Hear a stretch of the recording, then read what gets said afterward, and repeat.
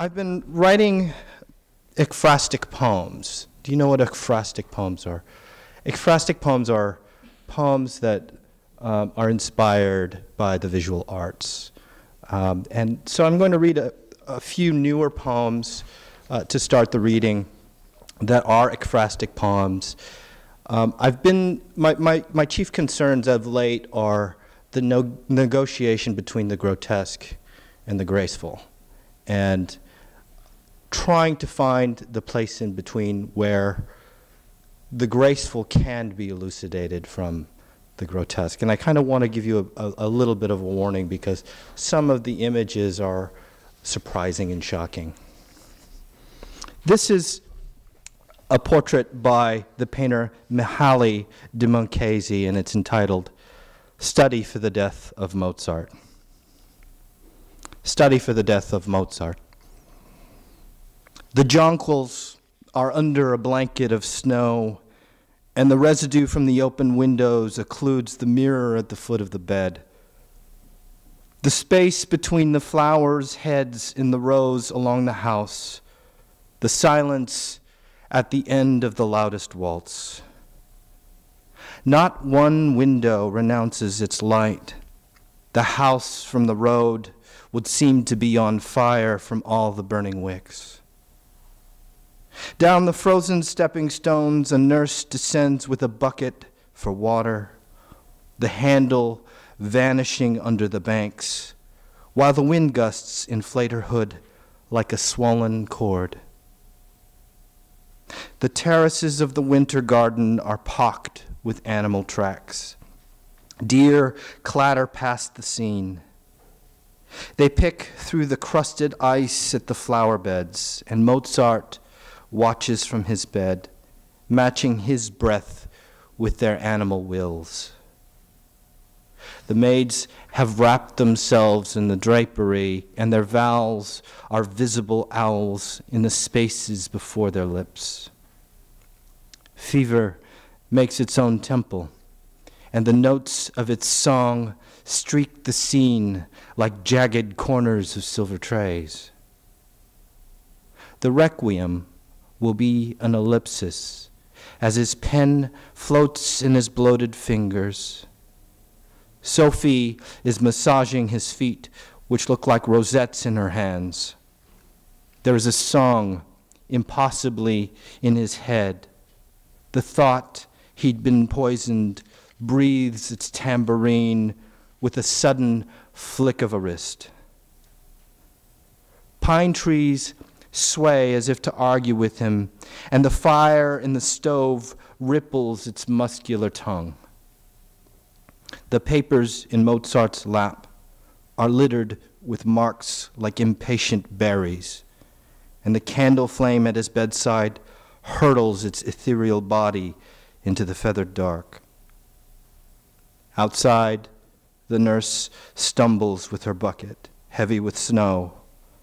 Deer flee her gate, while the ice's solid oratory will not break until March.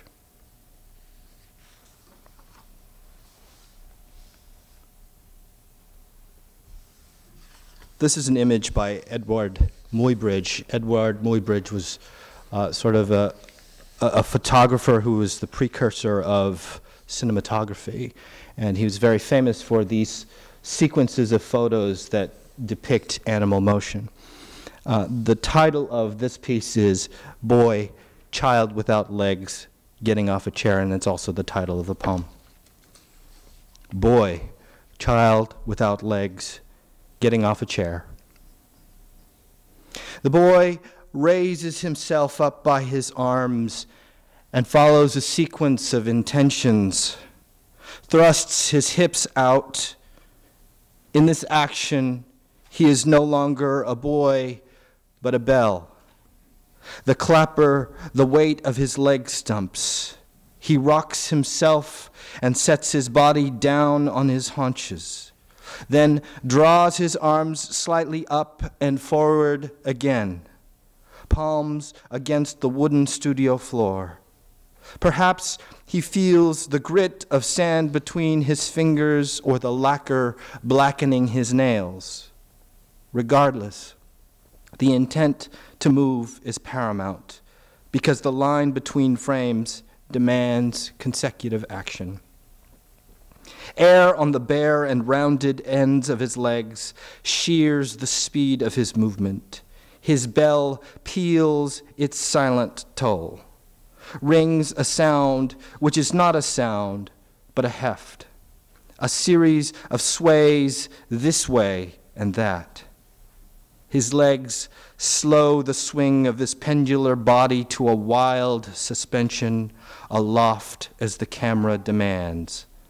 Palms against the floor as his trunk again thrusts forward into the darkened wood. He sails again aloft. To mount the chair, the boy moves forward, keeps his distance from the chair at arm's length. He turns and raises his body up with one hand on the ground, one on the chair, his absent legs high in the air, as if twirling a cartwheel. The boy slowly wheels into the seat of the chair, and slowly, as if his body is the lip of a bell, done ringing its one song, returns downward through the will of gravity. And still, the camera snaps, while the chair has no intention or sequence. It is idle, and it is where the boy sits, turns to the camera and smiles. The shadows carve his muscled torso as he contorts, as he turns himself again, both arms pressed to the floor, and he lowers his haunches down. Perhaps the black of the lens snaps its slow frame audibly to usher the time, to urge the dismount from the chair. And so the boy listens to his own peal, the sound of his heart thickened by the stress of such simple gestures. The reel clicks its repetitions, while the breath of the man behind the camera syncopates with the boy's own swaying legs.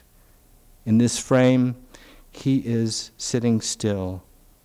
In this frame, he flies.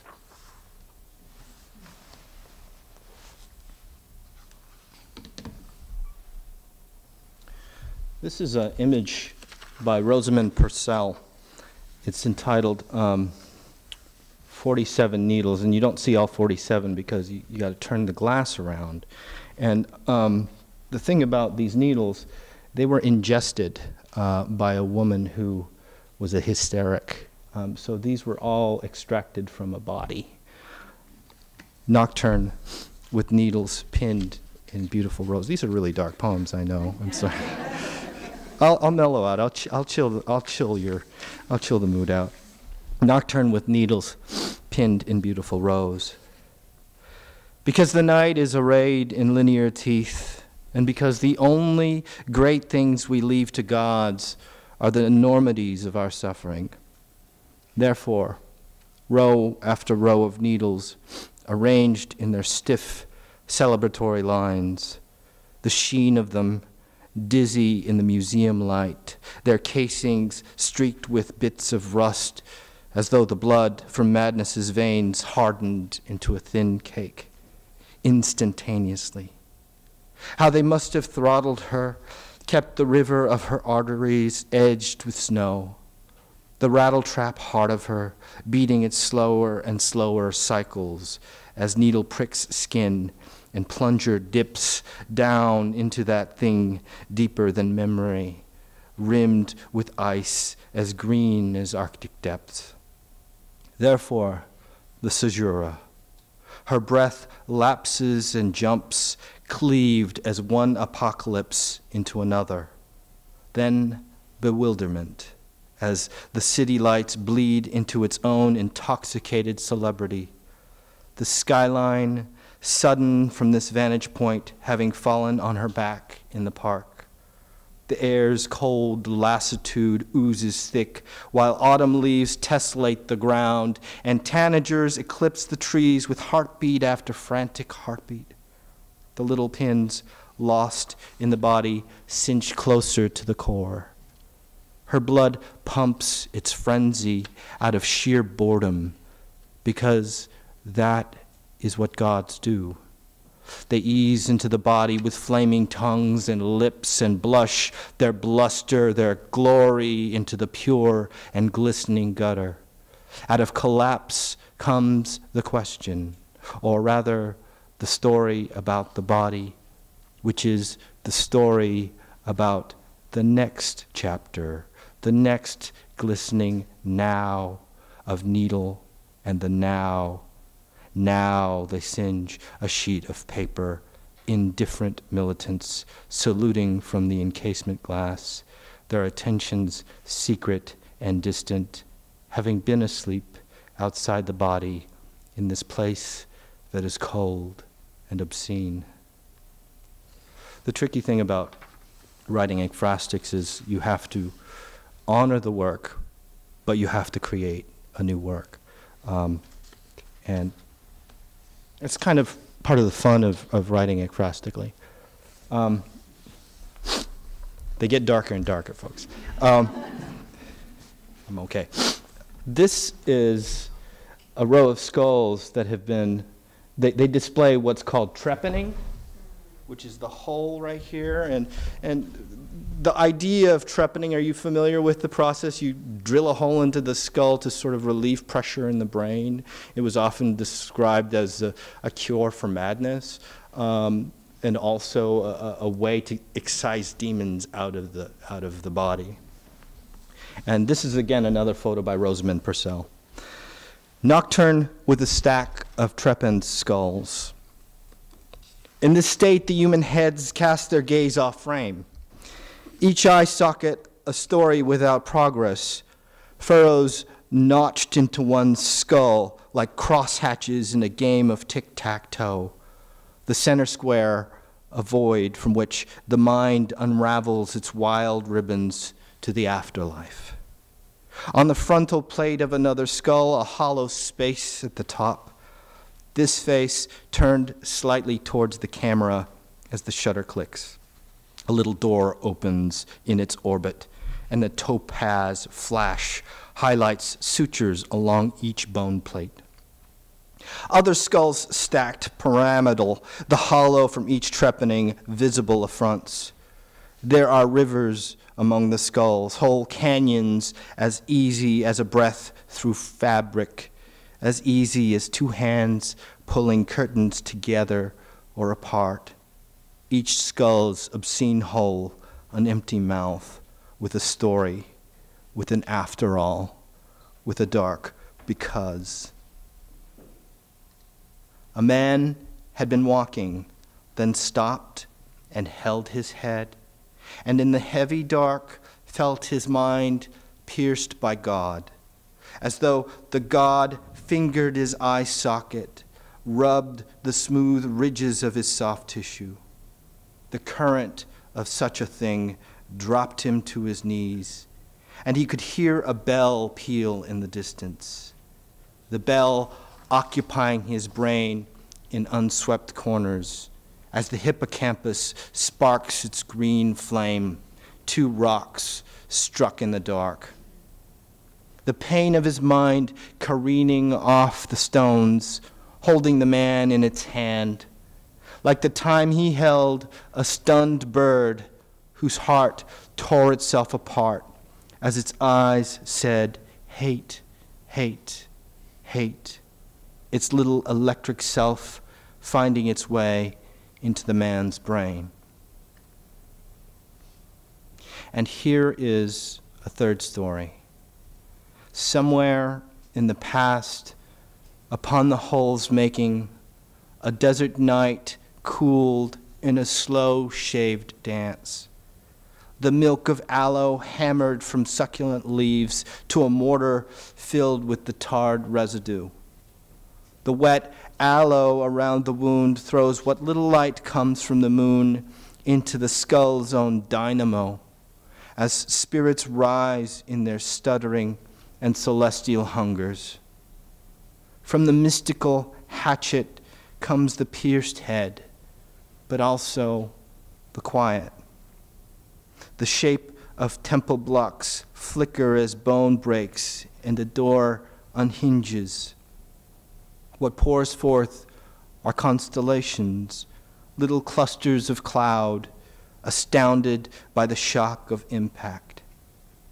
Chip after chip chewed by the axe's tooth as the gods empty themselves from the skull, creep from the tight confines of the brain, stretch their sinuous torsos as their spines pop like the slight click of latches shifting from the twist of the key as a door from this world unlocks the next.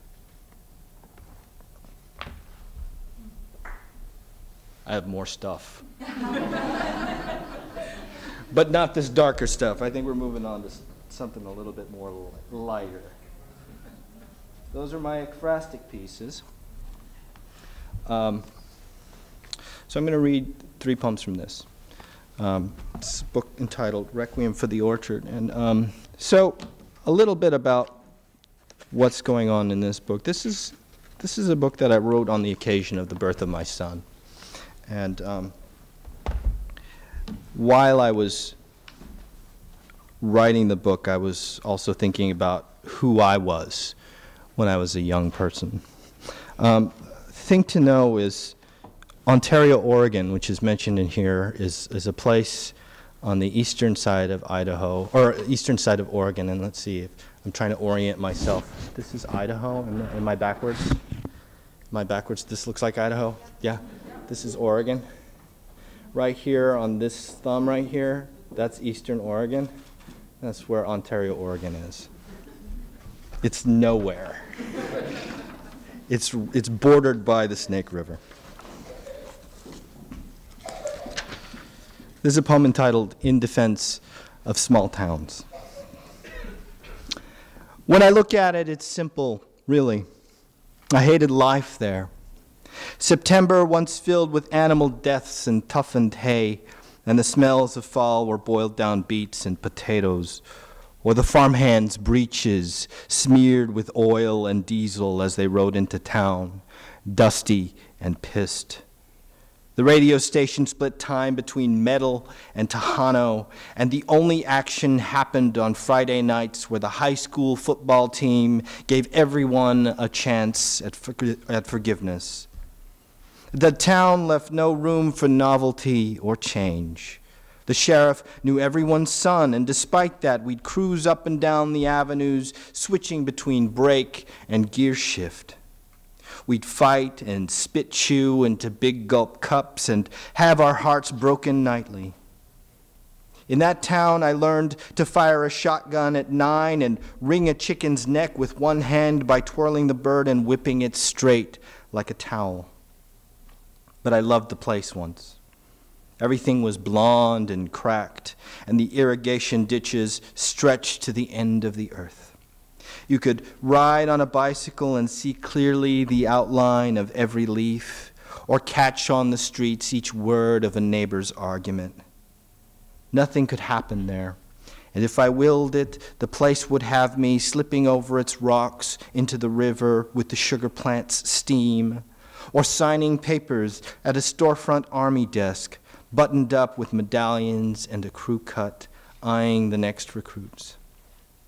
If I've learned anything, it's that I could be anywhere, staring at a hunk of asphalt or listening to the clap of billiard balls against each other in a bar and hear my name. Indifference now, some. I shook loose, but that isn't the whole story. The fact is, I'm still in love. And when I wake up, I watch my son yawn, and my mind turns his upswept hair into corn stalks at the edge of a field. Stillness is an acre, and his body idles deep like heavy machinery.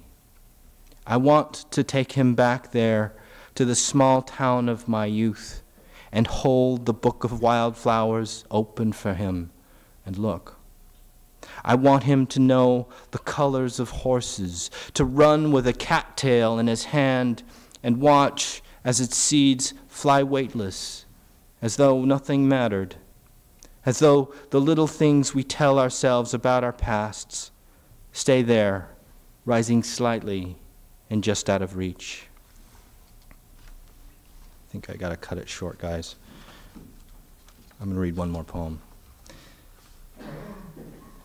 Thank you all for being a wonderful audience. It's been really a great pleasure. And if you want me to read to you privately, I will. If you buy a book. Self-portrait with what remains. What do I remember about the orchard? I feel it mostly in my nose. My long whistling breath and night bouts of emphysema. That I had a criminal disdain for the world and for the work, which was shit, but gave me cash to hold my solitude with newly bought cassettes. And that I hated the safety of my town, whose one strip mall slipped by most drivers. I hated my youth and sought the silence in rows of fruit trees where I worked a good many summers. Sometimes the orchard wore insecticide in elegant yellow sashes, a bright film on spiderweb lattices. What do I remember? The quiet, mostly. Other boys arched over their own tombstones and the white salt on the brim of my ball cap. That after we reached our quotas, we'd race back to the warehouse where the landowner kept his modest livestock, and we'd beat the penned-up goats with switches broken from apple branches. And in defiance once, hot-rodding in a tractor, we backed over a box of chicks, and what remained was a single wing without a body. The thought of it still hurts me when I breathe. The wing there, cropped, as though the bird took off without it. The bit of blood mashed into the tread and the unsteady laugh of the other boys. What do I remember? That I'm 36, that I'm a father, and particular pitches of my infant son's squawks mean hunger or sleep. That the yellow birds stitched on his plush toy block are not ghosts, and that not everything is a metaphor. That the music on cassettes warp with age, and that there's nothing salvageable from time on that orchard except for a few words, apparitions of tanned boys painting the bases of apple trees, and a paraph of a broken image at near the end, where nothing is resolved. It just is. And this is what's left. My night coughs, slips of news clippings from the old town sent in the mail, the know-how of tractor management.